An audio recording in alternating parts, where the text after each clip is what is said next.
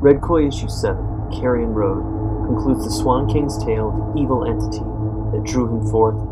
to cross paths with Aiko Red Koi, who is journeying to the far island prison of Moraka on the faint hope of a rumor that her husband Josen, long thought dead, might still be alive. In this book, we'll also meet Lord Kitagawa's double-troubled duo, a mysterious pair from the bowels of the Golden Citadel's laboratories, combining reptilian ferocity with dark magic. The Swan King may have bitten off more than he can chew when joining Aiko Red Koi on the Carrion Road.